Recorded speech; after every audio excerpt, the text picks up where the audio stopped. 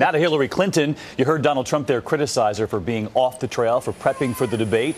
But her team says it works. They say just look at the last two debates. Let's get right to ABC Cecilia Vega live in Las Vegas this morning with new reporting on Clinton's strategy going into tonight. Two big issues. They say she's going to go there.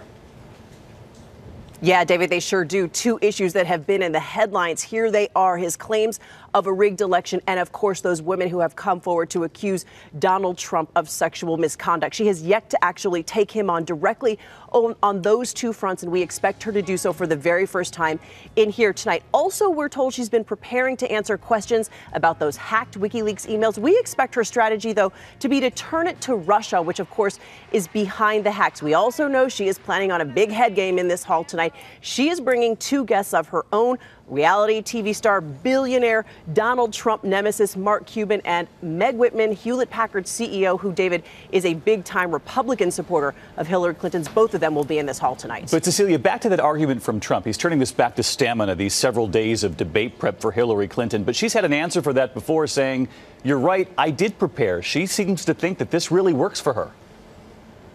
Yes, she says preparation is key to her performance on that stage. Not just that, her aides say it has paid off in the polls post-debate that she's seen a bump. But take a look, David.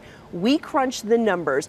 Donald Trump has held more than twice as many campaign events than Hillary Clinton in the last few months, 81 to her 32. We expect him to surely bring up this issue of stamina on the stage in here tonight. All right, Cecilia, we'll see you in prime time. Thank you. Okay.